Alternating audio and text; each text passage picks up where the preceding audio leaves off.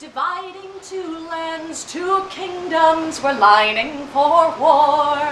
The east and the mid realm were shield wall to shield, and Athelmark stood at the fore.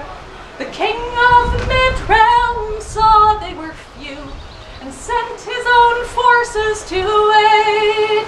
So Ealdormere, bold with the scarlet unfurled, joined hands with their cousins that day.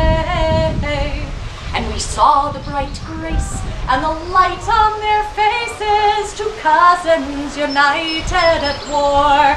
And we saw the bright grace and the light on their faces, two cousins united at war.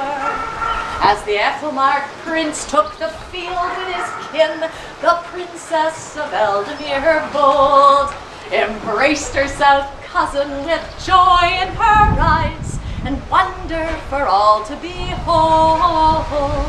Two princesses noble walked hand in hand, as two princes fought side by side. And the Athelmark Ealdormere warriors all proved cousins could share the same pride. And we saw the bright grace and the light on their faces, two cousins united at war.